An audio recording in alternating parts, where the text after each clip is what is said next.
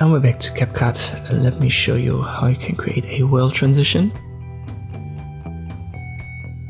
Easy to do, it's an in-whirl transition. You can find it right here. Open a drop down, distortion should be the category. If you can't find it, type in whirlpool.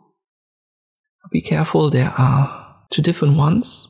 And the second one is a pro, so if you only use the free version, you can't use that.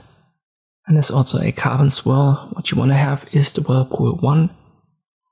Click on the plus sign after downloading it, or just drag and drop it here.